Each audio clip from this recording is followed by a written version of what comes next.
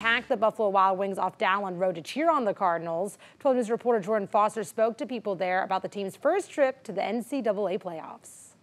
It was a packed house inside of the Buffalo Wild Wings on Dowlen. Cardinal fans came out in big numbers to watch their hometown team play in their first ever FCS playoff game. This is wonderful for Lamar, great for the community. First time to go to the playoffs, and man, everybody's excited. Ronald Campbell is especially excited. His son is a senior on the Lamar football team. My son's Rodney Randall Jr., number 20, plays cornerback. He says this game was an important one for them. Well, this is huge for the seniors. You know, these guys have been through a lot, and this is a stepping stone for the program. Also in attendance, the president of Lamar's Cardinal Club, a sports organization group that worked with the school's marketing department to make this event happen. This room right here that was reserved, it was so full that we had to actually spill out into the restaurant area.